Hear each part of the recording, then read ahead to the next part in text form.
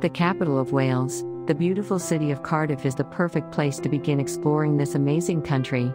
The city has long been of historic significance, as evidenced by splendid Cardiff Castle, widely regarded as one of the best preserved and most attractive of the many dozens of castles still to be found in Wales. Number 1 Cardiff Castle. Built atop a nearly 2,000-year-old Roman fortification, Cardiff Castle is one of the most visited tourist attractions in all of Wales.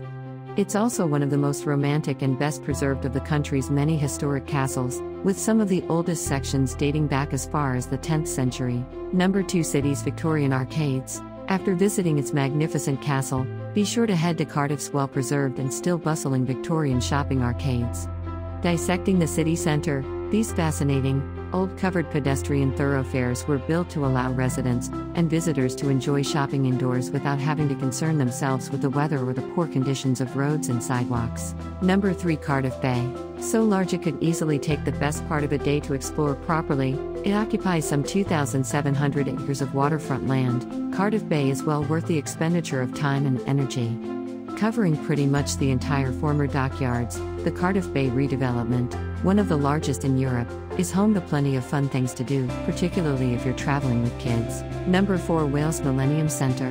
Those interested in arts and culture would do well to try to grab a performance at the very modern Wales Millennium Centre. A leader in performances as diverse as classical music and opera, ballet, and modern dance, as well as literary events and musical shows, this sprawling 5-acre venue has been dubbed one of the top performing arts centers on the planet. Number 5 National Museum Cardiff. Those wanting to learn more about the rich history of Wales would do well to visit the National Museum Cardiff. Housed in the city's architecturally pleasing Civic Centre building, this large and fascinating museum features numerous displays depicting the country's history all the way back to the time of dinosaurs. Number 6 Principality Stadium. If you're interested in sports, try to take in a rugby match at the nearby Principality Stadium at Cardiff Arms Park.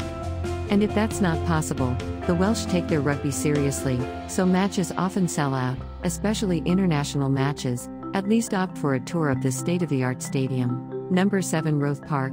One of the most popular outdoor activities in Cardiff is to slip on the walking shoes or runners and take a stroll through one of the city's many fine parks.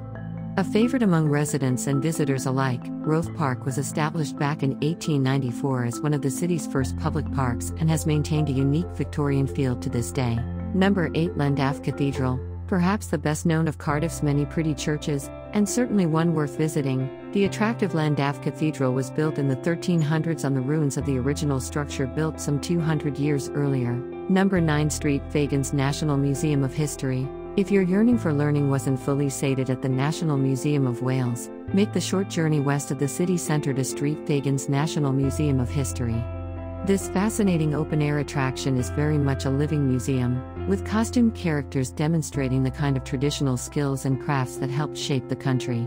Number 10 Caerphilly Castle. Although equally as attractive as its counterpart in Cardiff, stunning Caerphilly Castle, an easy 15-minute drive north of the city, is a much more recent construction.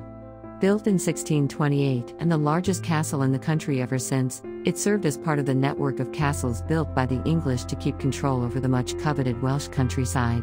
Hope you like this video. For more videos, please subscribe to our channel.